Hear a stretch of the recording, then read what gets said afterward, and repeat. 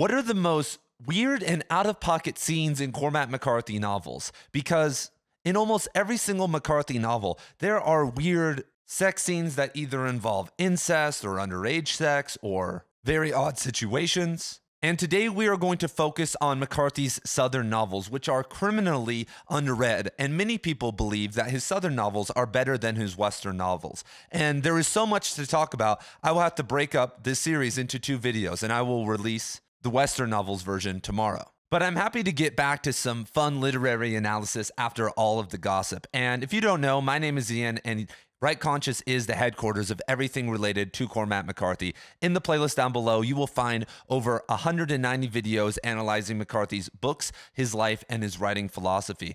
But let's hop into it, everyone. And I'm not going to share any important spoilers that have any relevance to the plot, at least with this first book, McCarthy's first novel, The Orchard Keeper, which I guarantee most of you guys haven't read. And McCarthy opens up the show, his writing career, in a very odd way, because in one of the first actual scenes of the novel, a character named Marion Silder is driving his muscle car in the dark woods of Tennessee in the 1930s with his buddy. And on the side of the road, they see 2, I assume, underage girls, because one of the characters calls them youngins. And this character is only 23 years old. And so they get in the car and Marion starts driving fast and hard through the woods. And McCarthy somewhat implies that these girls have never been in a car before, which shows probably their young age, because one of them is so scared that she pees her pants.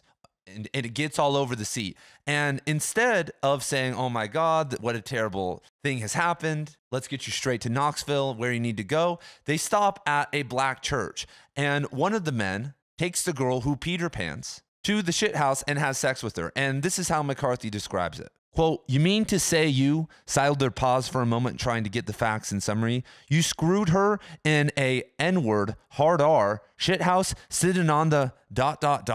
And so there's the opening of the show, everyone.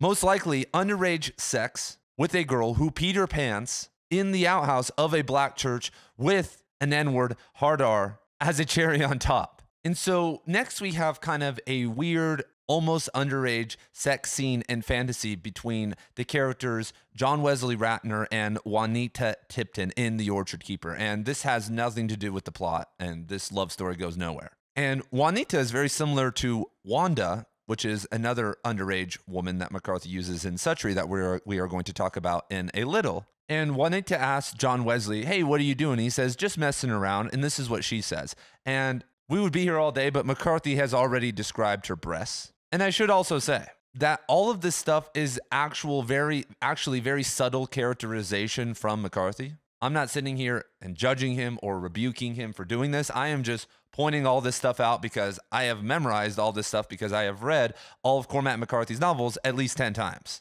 The tips of her breasts were printed in the cloth like coins. She was watching him watch. You ain't supposed to mess around with yourself, she told him, part of a smile at her mouth corners and eyes squinting in mischief. And throughout this scene, Juanita, and that sounds like, anyway, she's trying to convince John Wesley Ratner to have sex with her because the Tiptons are kind of known as this very low-class family who just has a bunch of babies. And it kind of reaches its penultimate moment when she forces him to remove a leech from her, and her whole dress is wet. Obviously, it's white. We've heard it's white, so it's see-through. And McCarthy has described that she has these big breasts. And this is what happens at the end. The huge expanse of flesh and the bloomers. And if we look here, he's talking about her boobs here with the expanse of flesh because of the water. And the bloomers are her underwear. And her holding him by the collar with her feet somehow in the water on either side of him, until he jerked away with his shirt ripping loudly and splashed back through the creek to the bank and out across Saunders Field. And so this shows Ratner's immaturity as a young man, that he isn't willing to have sex yet. But that's just kind of a weird scene. And when you read it, it is very sensually written, and there are a ton of details that I'm just not going to go over here. And so next we have McCarthy's second novel, Outer Dark.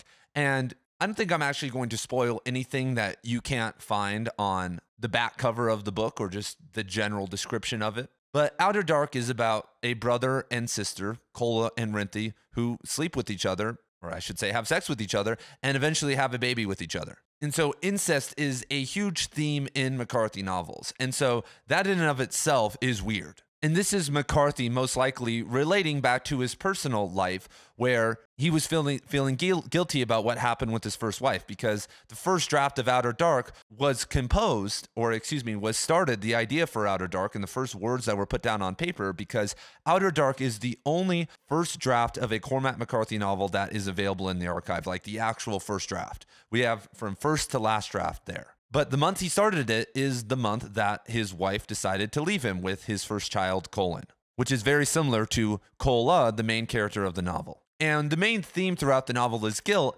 And obviously, McCarthy was feeling guilty. He was young. This was the first probably big relationship that it imploded on him. He had a child. But also kind of the incestual theme most likely stems from the fact that he went off into the world. He went into the Air Force. He lived in San Francisco for a while. He considered himself from the start a genius. When he sent in the Orchard Keeper to Random House, he said that this is absolutely perfect. When they said, hey, we're going to send you an advance right now and sign a deal with you, he said, well, but they were like, we need to change some stuff. He's like, you don't have to change anything. And they had to negotiate to be able to change things with him. And so I feel like him marrying a woman, I should say, who was 5 or 6 years younger than him, who was from his hometown, stifled him, because McCarthy did have an eye, for the exotic and the taboo. His second wife was a ballerina from Europe. His third wife was 40-something years younger than him. We know about his relationship now with Augusta Britt, who was either 14 or 16, depending on what, or 16, depending on what account you believe, or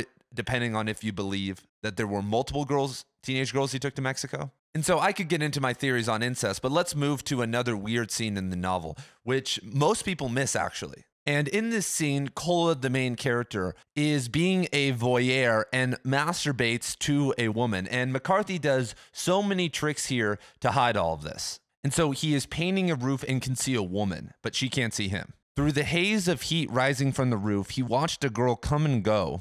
And I shouldn't say woman, he uses the word girl here. Girl come and go from the house with washing, watched her move along the line in the yard, stooping at her basket and reaching up, and the shape of her breasts pulling against the cloth. Paint seeped from the uplifted handle down his poised wrist. He scraped it away with one finger and slapped the paint out of the butt of the brush. He watched her go in again. And if you were like, what the hell did I just read, Ian? That's not a masturbation scene. This scene has been talked about ad infinitum by McCarthy scholars, and from what I can tell, most of them would agree that masturbation is what's happening here. And I'm going to now talk about John Vanderhyde, or read you guys John Vanderhyde's explanation of this. But Diane Luce, Nell Sullivan, Ann Fisher-Worth, and others have also talked about this scene. Quote, the uplifted handle Cola Holm grips figures his erect member, the seeping paint his wasted seed. Moreover, the narrative seems to give voice to Cola's sexualized perception of the girl, whom he watched and watched and watched, by attributing to her breasts a peculiar agency of their own.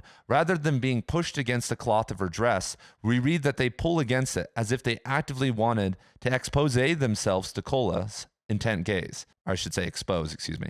This imputed agency would be in keeping with the economy of the masturbatory fantasy, the willingness attributed to the spectral partner in the concocted diegetic scenario is part of the efficient cause of the real autoerotic arousal. And there is an entire article called Old Fevery Chill of Some Kind by John Vanderhyde that goes into this for pages and pages and pages. And so without really spoiling anything else, there is cannibalization and heavy violence and other oddities that I won't really talk about here in Outer Dark. And weird enough, in the early versions of Outer Dark, like Cola ends up in a tree at some point, in the early draft shots, I should say, and he's like living in this tree and like dreaming all of this. Like it started off as a really weird kind of very postmodern idea, and eventually, McCarthy thought we got to get Cola out of this tree, but that's a whole other story.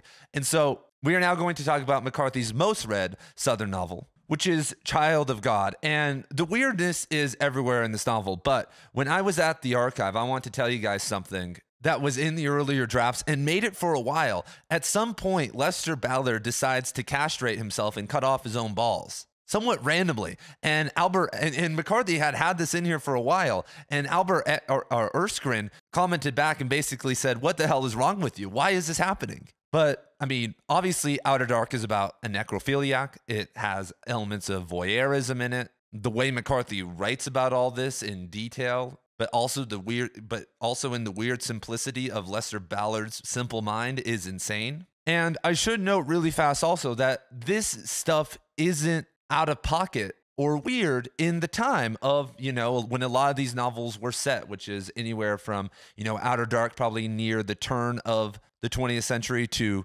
Child of God, Suttree and the Orchard Keeper, which ranged from like 1930 to like 1950. Excuse me, Child of God was set in the 60s. And so underage sex and all this stuff was very normal in the South, and sadly kind of is still today. And I would say out of anything McCarthy has ever released, he would want to distance himself from Child of God because it was a quick way to cash in some money because he was so broke. And when James Franco asked him years later, why did you write it? He said, James, some dumbass reason. And what makes the novel Child of God actually kind of weird, we could sit and talk all day about the weird things, but like McCarthy's descriptions are insane because this novel is it's actually a novella. It's only like 33,000 words. So at some point, like Lester has a body of a girl on his back. Like I said, these aren't really major spoilers. And like McCarthy describes it as he's carrying the frog. There's a scene in Child of God where Lester is stalking a man, and then when he finally comes to murder him, he's like wearing lingerie and is scalped Buffalo Bill style.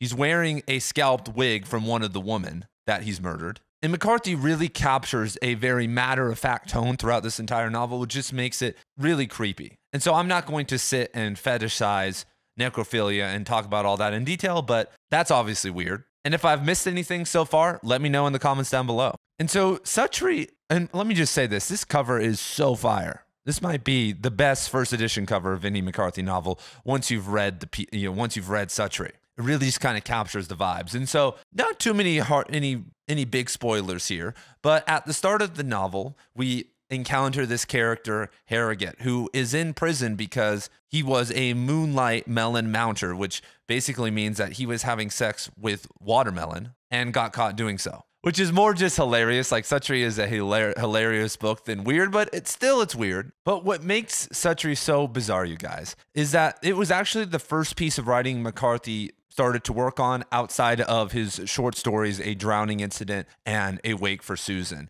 And he hadn't even finished college yet before he started writing it. But Suttree is highly autobiographical. McCarthy at one point calls Suttree the poet because McCarthy viewed himself as a poet. But a lot of the events, a lot of the individuals are actually real people. Like, for instance, Johnny Knoxville's father is a character in Suttree. And even before Cormac McCarthy met Augusta Britt, the underage woman he had sex with, he had already written in the Wanda scene. And McCarthy describes Wanda in a way that would make it appear that she was in the late stages of puberty, but not all the way through puberty yet, which can put her age anywhere, but he used a descriptor of her as a girl child. And Suttree actually felt bad about this relationship. He felt guilty and weird about what was happening between them. And what's odd about Suttree's character, because I have a Suttree t-shirt, I do, and sell Cormac McCarthy merch, everybody, if you were interested. But like my art for that shirt is a Zen, reincarnation symbol with a trout in the middle. And McCarthy, who was studying Zen and Eastern mysticism at this time, I think infused a lot of kind of the Zen, I don't really care elements into Suttree. And I think McCarthy embodied a lot of those elements himself. McCarthy in high school was very laissez-faire and didn't care. And when people reflect on him during that time, he just really didn't do anything. He was that dude that was smart and talented, but just didn't really care about what was going on and had the very successful siblings. And when you look at his life and his lack of money and his career choice and even him not finishing college, one credit short, it's just kind of like, you know what, whatever, just go with the flow. We do know McCarthy did psychedelics. We know that he lived in San Francisco and was interested in the beat movement. And so that kind of mentality would make sense. And not to justify McCarthy, well, I don't have to justify anything because it's a fiction novel and it doesn't matter, but it feels a lot of the time that Suttree just gets into these situations and he's just like, you know what, let's just go with the flow. I'm a fisherman. Another small detail is that Wanda's father, Reese, it's been speculated before that he was actually having sex with Wanda too.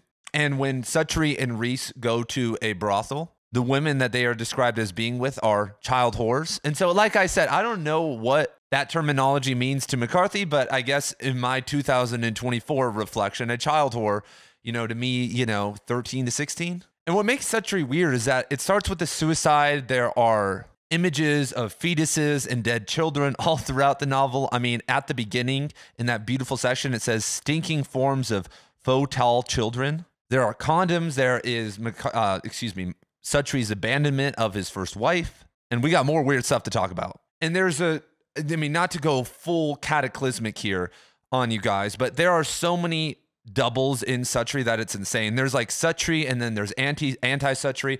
And in the earlier drafts of Suttree, Wanda is actually pregnant, which is insane. And that's why on page 358, he puts his ear to her womb and said that, and he says that he could hear the hiss of meteorites through the blind stellar depths.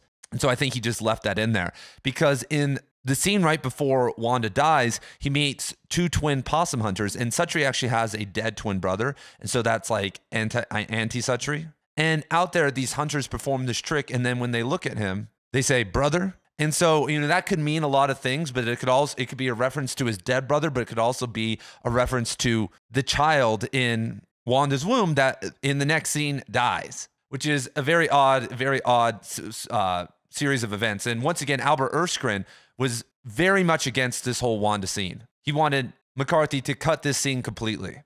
And what's interesting also about Suttree is that it really is a very personal and spiritual novel, and it is about kind of Suttree's failed attempts to achieve. And I really can't think there's any spoilers for Suttree, even though I'm not releasing too major of ones, because there really is no plot in the novel. Anyway, it's about Suttree's spiritual evolution, and it took McCarthy until 1978 to finish the novel. It took him moving to El Paso, being in a relationship with Augusta Britt, and going through all these different things to kind of feel like he had made this jump in this evolution and distance himself from Knoxville and a lot of his like earlier problems, his family trauma, his trauma with his first wife. He's working out all of that, in my opinion, in Suttree. And so we also have in Suttree the whole Joyce section where he's in a relationship with a prostitute, and like all that is very, very odd sexually, because she's going off and sleeping with other men, and Suttree buys a